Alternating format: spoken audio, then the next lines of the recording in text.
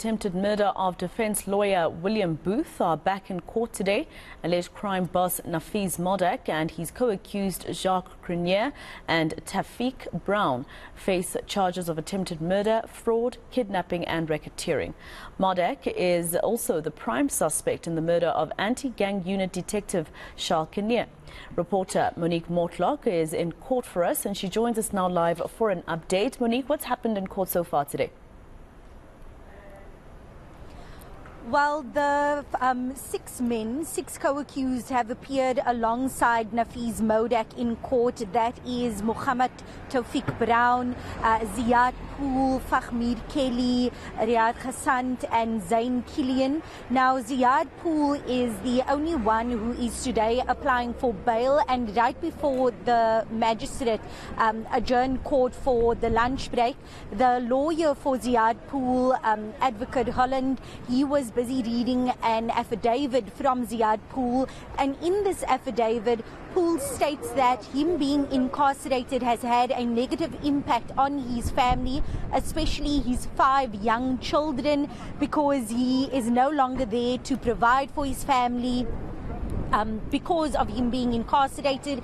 He also states in the affidavit that since his incarceration, or since he first heard that the Hawks are looking for him, that was last year, that he has done nothing but be cooperating with the SAPS. In fact, he has even handed himself into the Hawks to answer any questions that they may have, and it's for this reason that he believes he should be granted bail.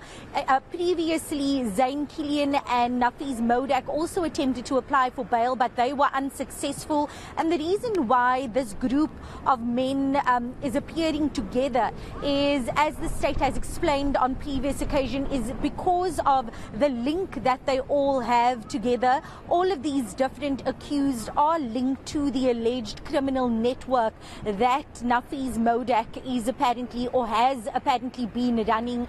And those charges against Modack are the same, are similar charges that the other accused are also facing. Those charges of conspiracy to commit murder, attempted murder when it comes to defense lawyer William Booth, and also murder of anti-gang unit detective Charl Kinnear, who was gunned down outside of his home in September 2020.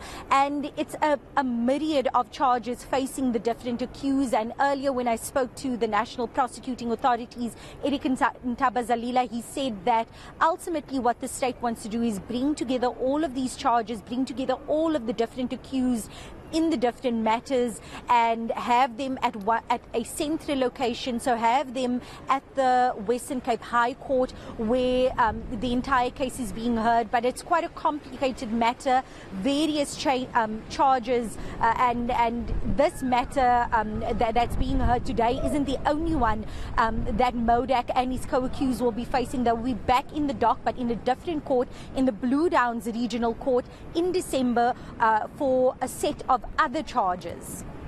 All right, Nafiz Modack with that update from court. Let's leave it there for now.